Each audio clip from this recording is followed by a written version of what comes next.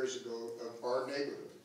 And we thought it would be very appropriate, and they were kind enough at Mary's request to allow us to use them for today, and they're displayed very nicely.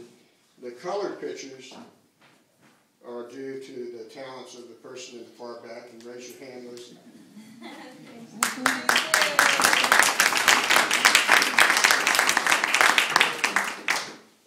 This has really been a unique project because everybody was so in love with it and reacted so positively that we had added components. A really important added component was the willingness that she provided, really at no charge, to be part of this, to do a photo exhibit of the chronology. So what you see is so far, and there's more coming, obviously, as we do the dedication here in a few minutes.